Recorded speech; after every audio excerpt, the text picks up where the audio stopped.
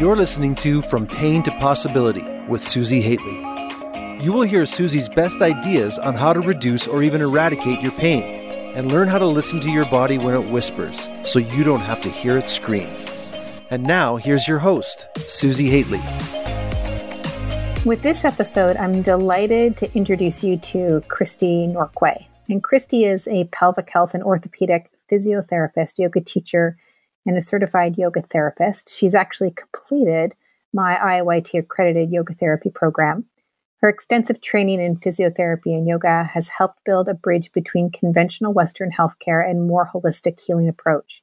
Her postgraduate studies include certification in therapeutic yoga, pelvic pain, pelvic floor dysfunction, and courses on movement system impairments, yoga biomechanics, and pain science.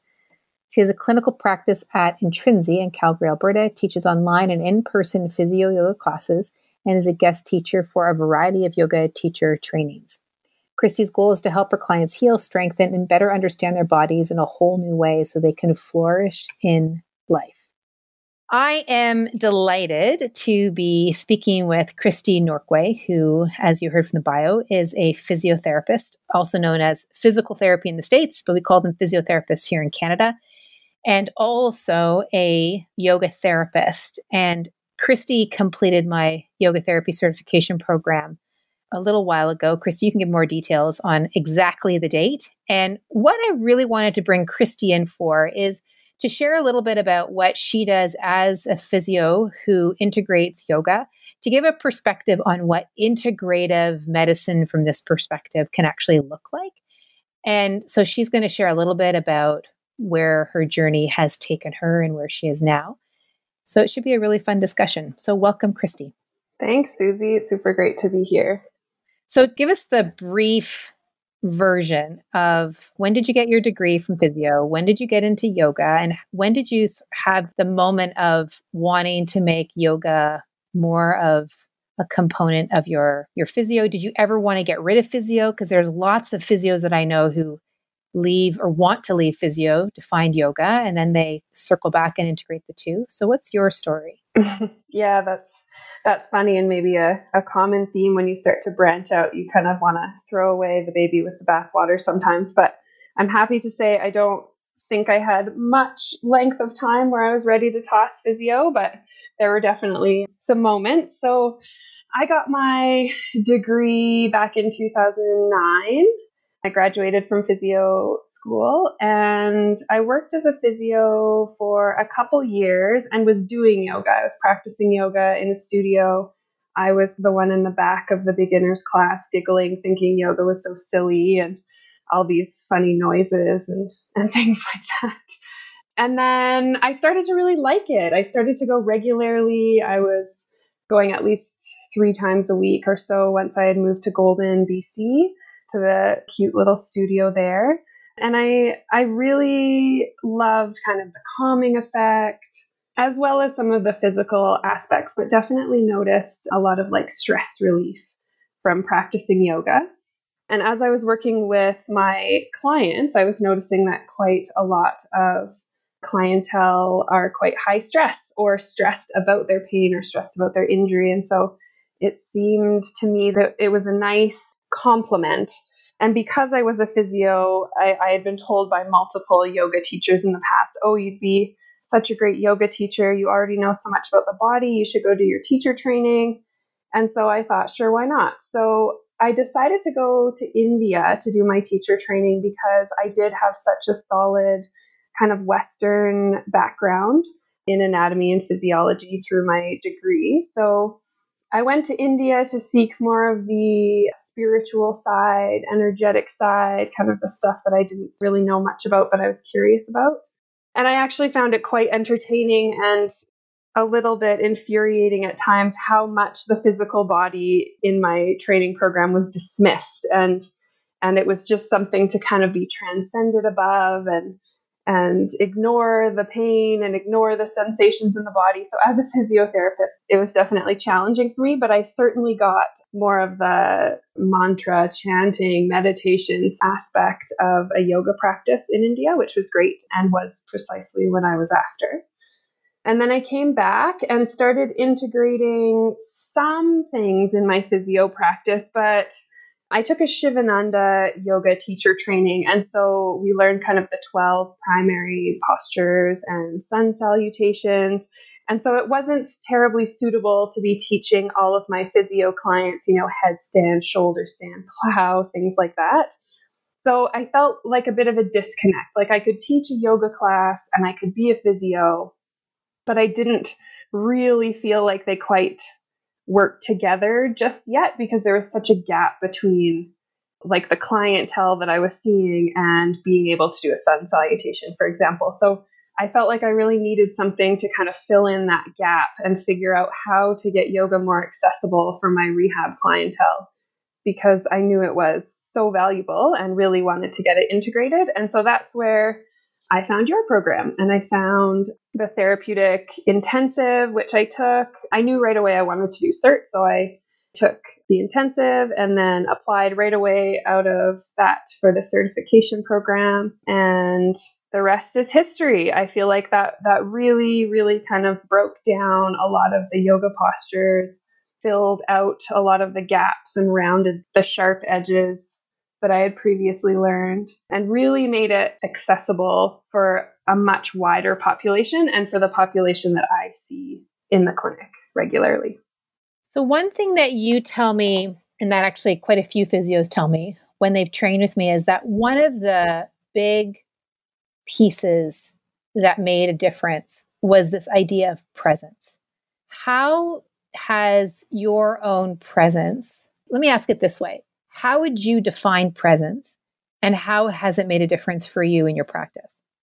How would I define presence? So I do feel that is kind of the big key. And even if it weren't in a therapeutic yoga setting, I think that would have been a big shift in how I practiced as a physio anyways.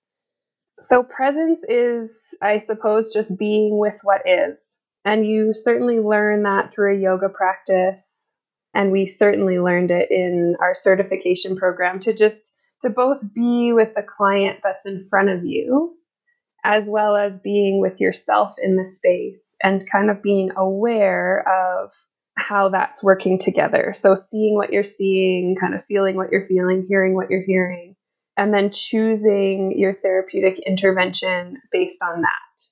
And so to go more into how that's changed me as a physio, I think in our undergrad, we learned very much sort of the protocols and the templates and the research. I mean, the majority of it's based on research of what interventions work well for what conditions.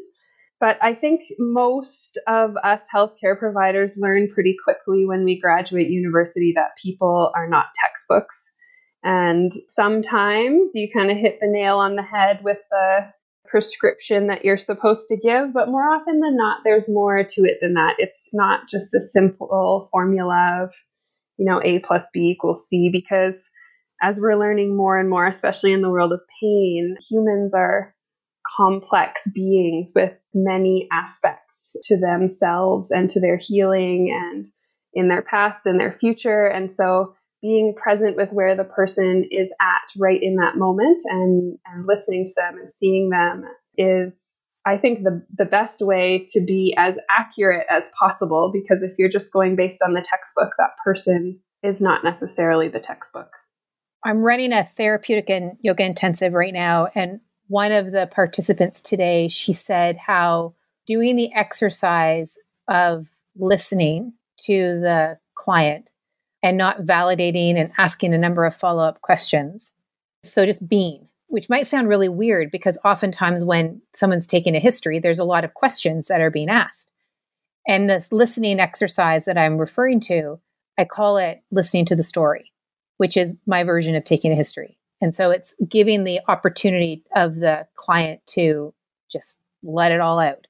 And what's interesting is a lot of people, when they're learning this method, they find it kind of weird just to be sitting in the space. And initially people will take, like they'll speak for a minute, and because the other trainee is not saying anything, there's this awkward pause, and then they realize they want to say a whole lot more. And what one of the trainees said when she took this into real life was that instead of asking these follow-up questions and just sitting there and listening, that the person answered the questions that were kind of in her head that she wanted to ask, but she chose instead to listen.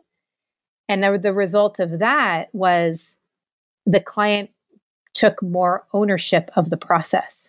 Yeah, absolutely. And it's interesting too. I always like to say that if you listen enough, a person will tell you what they need. And so often it's not just all about, like you said, the difference between doing and being. I think we're very much trained as healthcare providers to be doing something to the person, or to be the professional, to be the one, taking charge and leading the interaction. And I think there's so much value of kind of asking the guiding questions, but then also just listening and hearing not only their story, but their interpretation of their story and previous experiences and what that means to them in their lives and in their bodies.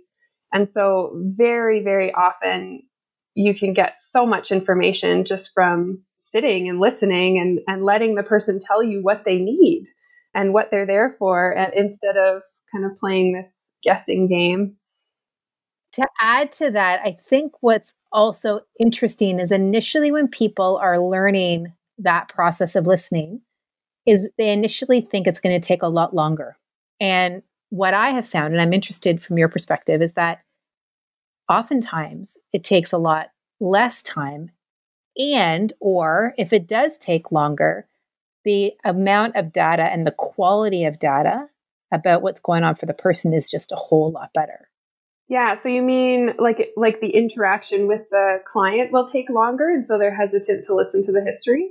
That's what I've heard some health professionals tell me. And I think it's out of their own nervousness because they're used to, as you mentioned, guiding and leading and asking the questions and making the process happen. And so to not do that, and instead to hold the space, and instead to allow for the conversation to go as opposed to direct it very specifically, it can be very nerve-wracking initially. Yeah, totally. That was what I was going to say. Is I think the challenge might be more in that discomfort with silence, or kind of discomfort with a pause.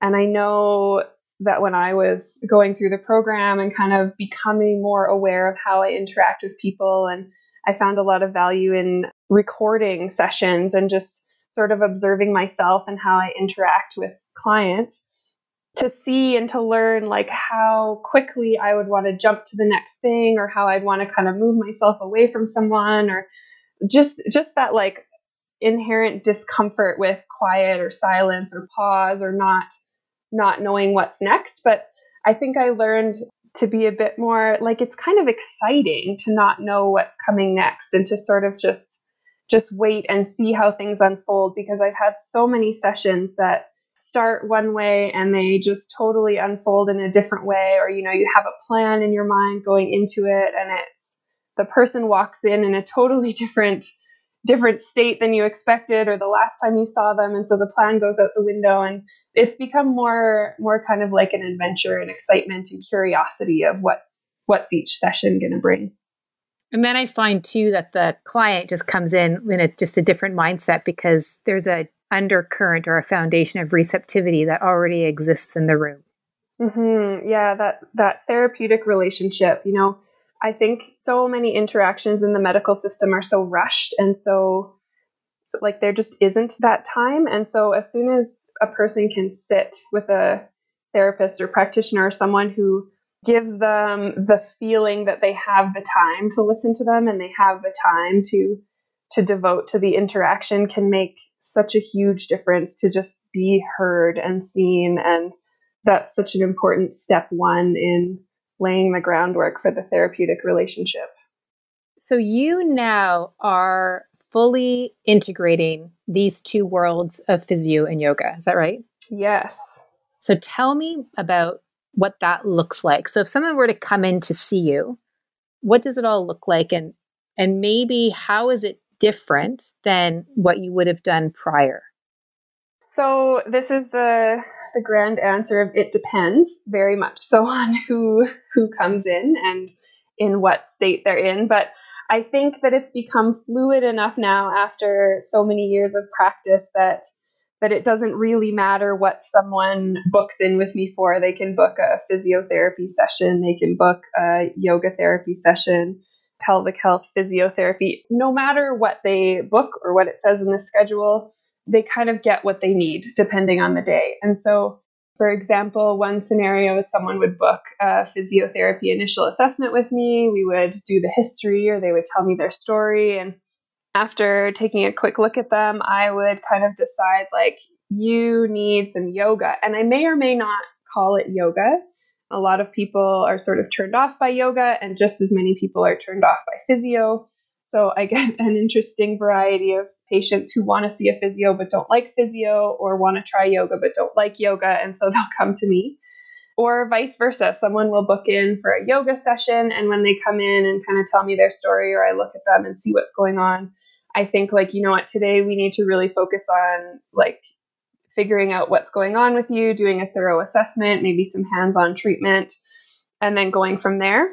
And so really, it really depends on the person, on what their goals are, what they're after, what their body's like, what their breath is like, what their story's like. And so I feel pretty fortunate to be able to draw on this kind of big toolbox I've created over many years of learning to give people what they need on that day. And quite often it's a bit of both. Like, often we'll kind of do a little bit of movement, and I'll watch how they're moving and go, okay, hang on, I just want to try something, and I'll get them on the table and do some manual therapy work or massage or just some kind of hands-on, more traditional physio stuff. And then we'll get them moving again and see how it works and go from there. So it's a nice little, like, creative blend that doesn't necessarily need a label. I think I was pretty hung up with it at first, where if someone booked physio with me, I was like, I cannot step out of the physio box. I must stay in the physio box of everything I learned in school. And so I'm a little bit more flexible with that now. And especially as physio and the latest research is really catching up with everything kind of yoga centric. I mean, any course you take now in physio, continuing education is talking about the biopsychosocial model, and that people are not just machinery that have moving parts. Like, it's such a complex and intricate system, and lots of nervous system talk and things like that. So using the tools of yoga is absolutely within the physiotherapy realm, especially these days. So if you were asked by a physio who is considering yoga, or maybe they know yoga, but they're still very much connected to the bio portion of biopsychosocial, and they're struggling a little bit with getting a client to do a home exercise program or compliance, because I'm saying all this because I think they're all intertwined. Mm-hmm. And you can tell that there's an interest in bridging. What would you offer up a physio who wants to develop themselves, but's not really certain exactly what it is that they need to develop, but they know that they want better outcomes? And you, when you're talking with them, have a sense that there's something around this yoga piece or presence piece that would be helpful for them. What would you have to say to them? I think the big kicker for anything is probably awareness.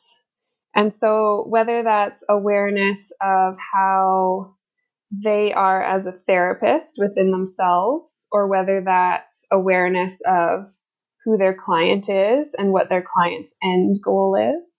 Because I often find if you're not really getting the buy-in or the follow through, and it's not like a cooperative relationship where we're both doing the work, like the client's going home and doing their home program and following through, then it's often like me trying to maybe drag them through to an outcome that I want versus an outcome that the client wants. And so perhaps going back to that listening piece, or even just openly asking, like, what are you hoping to get out of this? What's your end goal? What does this mean to you? Like, asking a little bit more of those psychosocial questions, like whether it's something to do with their job or their family or how they want to feel, etc. But then also just that huge self-reflection piece, and whether they're interested in yoga or not, just building some awareness around yourself as a person, and being present with yourself and conscious of how you interact and kind of what makes you tick and how you are with your people can definitely fill some of those gaps. So whether you want to call it yoga or not, I very often just frame this as body awareness, just awareness in general, awareness of thought patterns, awareness of nervous system. So like you can frame this all in generally a bio way, but I think more and more we're certainly moving towards the biopsychosocial. And I don't think anyone can really deny that the psychosocial aspects do play a huge role in a person's progress and follow through and healing. Well, I found that when I've spoken to some physios, they fundamentally know this when they're outside of the clinic. Mm-hmm. And that something can change when they're in the clinic, and that there's something, and this is what they've told me, and it's like there's something that needs to be fixed here, and it's their job to fix it. And so there's a collection of symptoms or whichever that need to be addressed. And so let's just get into it and get it addressed. And I would like to think, because in talking with so many human beings, I think we all innately know it. But when we're not necessarily applying what we know to be true, which is the impact of human relationship and of awareness and of that feeling sense of self, when we're not bringing that into the mix, that's where I think it can get frustrating, because we're only dealing with a portion of who the person is. Mm-hmm. Yeah. And like, perhaps that's just our training. Like maybe that's just, I mean, as physical therapists, I had a colleague once that I used to work with that said, we're physical therapists. And he would say it in a way of like, we don't deal with people's, mental, emotional distress. We deal with their physical symptoms. And like I said, with the newer research, it's getting harder and harder to deny that these things are all related, and that the mental emotional distress absolutely has a direct effect on someone's physical experience and physical symptoms. And so, I mean, you can absolutely just see the set of symptoms and see the things that you need to address and go for it. And sometimes it works and sometimes it doesn't. And I think if you're just sort of stepping your toe in the water of, or testing the water of this approach, perhaps you try your way first, or the way we all learned in our undergrad first, that, you push this and massage that and give this, that, and the other exercise. And if it doesn't work, or you're not getting the results you want, then maybe you start to look at the other pieces. And that might be a more comfortable way to approach it, because you feel like you've sort of covered your bases and did what we learned to do initially. And I think I did that initially too. I felt really afraid to kind of step out of the traditional physiotherapy box per se, even though I knew what I was doing wasn't anything outside of our scope of practice or anything I wasn't allowed to do or anything like that. But it's uncomfortable to kind of take that first step of, what if this isn't what people are looking for? What if they just want physio? But I think I had to learn that people half the time don't even know what physios do or what physical therapy is. And they just come because they want to feel better. And so if I can just give them the result that they're after, they don't really care how we get there. They just want to get there. I think too, as I was listening to what was coming across my mind, is that I remember this early in my days of working more and more with people who have pain. I'm not trained as a counselor, and I'm clear that my background is in kinesiology and exercise physiology. I'm clear that that's a physical realm. And I'm also clear that whenever we do movement, yoga, Pilates, whatever, running, whatever, is going to impact me and people on all planes of who they are. And I remember when I started to kind of consider the lives of the people who are coming to see me, sometimes there was some fear, because it's like, man, what happens if a Pandora's box is opened and I have no idea what to do with what's in there? But what I quickly learned is that in a very interesting way, a Pandora's box never got opened. And that if there was emotion, whether it was like huge laughter or big tears or lots of sorrow or anger or whatever in relationship to something that was going on in their life, all I needed to do was be present to it. I didn't have to unpack it. I didn't have to do anything that I wasn't qualified to do. I simply needed to be another human being that was with them. And I can still do all the skill and tools, use my skill and the tools that I have as a yoga therapist to work with them And again, I think what it comes back to is really just our humanness and one human meeting another human. So I wonder sometimes if I relate it to the physios who I've spoken to about this, is if there is perhaps a fear of like, my goodness, if something were to open up, like, then what? But I mean, has anything happened that you haven't, like, what I'm basically saying is I haven't had a scenario where it's been bigger than my box. Yeah, no, I don't think I've had a scenario that I feel that, I couldn't handle. And I absolutely agree with you that I think that there's a fear of being interpreted as like a counselor or psychiatrist or someone that we're not. And I'm also very clear that, the mental health aspect of it is a part of their physical experience, but it's not necessarily something that I'm qualified to kind of counsel or treat. But to acknowledge sometimes is all that needs to happen. Like you said, just listening to the story. It's not that you have to fix anything. You're not diagnosing anything. You're just acknowledging that this is part of their story and that this is part of their current experience that they're coming in with. And they're coming in asking you for guidance and relief and whatever else they're looking for. And so to not acknowledge it is almost a disservice, or would be, I think, less desirable than to acknowledge what is there, for sure. What's funny is I almost think I'm thinking back of like, what are the times that I felt really uncomfortable as a physio, or like, oh my God, this is more than I can handle. And it's been more in the realm of physical things. Absolutely. Like less so in the realm of mental health or stories or things that came up that I didn't want to come up, but actually like physical things that have happened, like muscle spasms or like extreme pain where someone can't move. Like those have been the times where I've been like, oh shit, what do I do now? I've actually driven a patient to the emergency room from the clinic, but I think I might have panicked more if it wasn't like, I'm just being with this person. What does this person need right now? Like I didn't just leave her in the treatment room or leave her in the waiting room. I was like, this woman needs help and she doesn't have any support system and she needs a way to get to the hospital, and I'm going to be the one to do that. So that was our session, was taking her to the hospital, which may or may not have been like way outside the realm of whatever I needed to do, but we lived in a small town and it's just what you do for each other. So I think that the scarier stuff has been the bio stuff more than the psychosocial stuff, for sure, in my experience. Isn't that interesting? That's terrific. So then when you think about your own self and then where you're going next, and before we actually got into the recording, I mentioned to Kristie that I was going to ask her this question, and this being recorded during the time of COVID. She's like, Susie, I don't know. And I said, so then I'm going to couch the question with, knowing that all you know now and all the work you've done in pain science and all the work you've done with pelvic health and like just the amount that you've grown. And I mean, what you see in terms of, like, we know that research kind of catches up to a lived experience, right? So what are you seeing now as a lived experience that research has not yet quite caught up with? And what do you kind of hope for the future for whether it's your own professionally or whether it's in the profession that you're in? I might kind of change that question around on you a little bit to answer.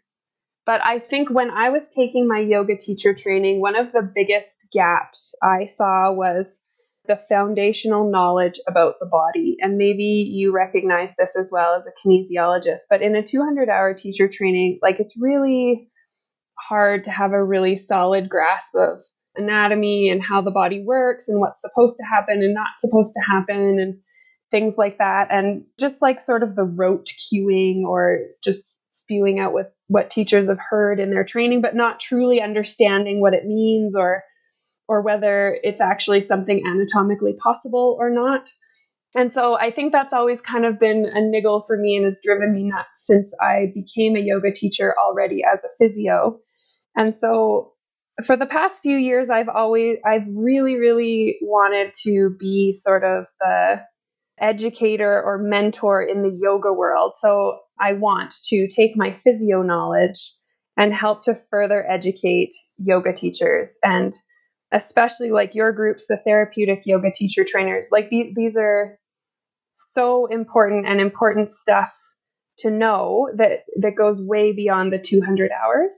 And so over the past couple of years, I've just sort of dabbled a little bit in teaching in both 200-hour teacher trainings and sort of specialized teacher trainings like prenatal teacher trainings. And again, it's just like so rewarding to see the light bulbs going off of, different conditions they might encounter or just things to be aware of working with a pregnant or postpartum population.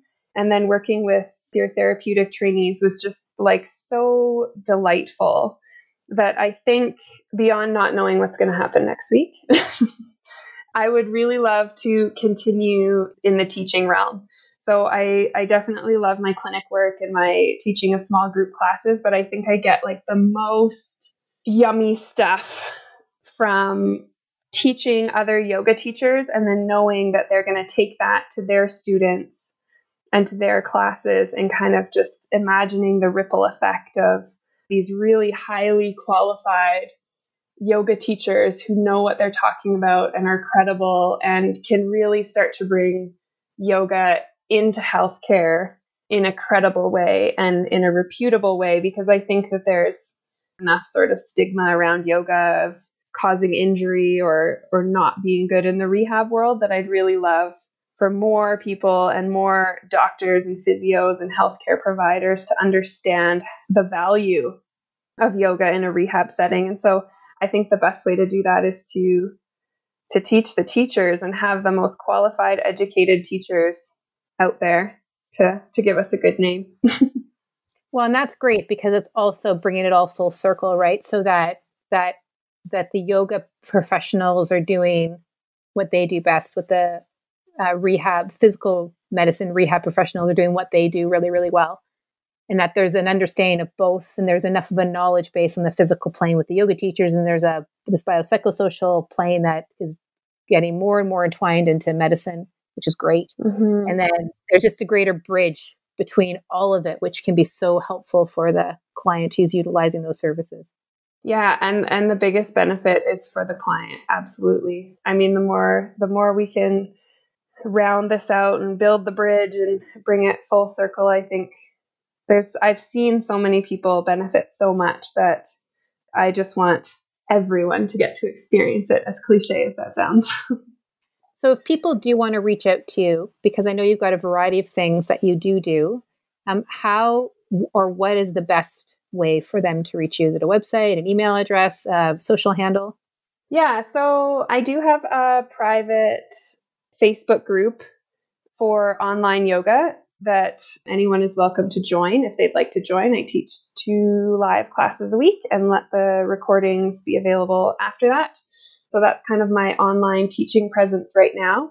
I'm not super active on social media in a professional stance, but you can absolutely reach me through the Intrinsy website if anyone's interested in booking a session with me here in Calgary, or sending me an email. My email address is available through the Intrinsy website as well if you go to my profile.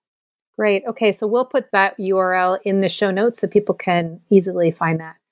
Thank you so much, Kristie. This is lovely, and I look forward to us continuing to work together. Yeah, thank you so much for having me. It's great to talk about this stuff.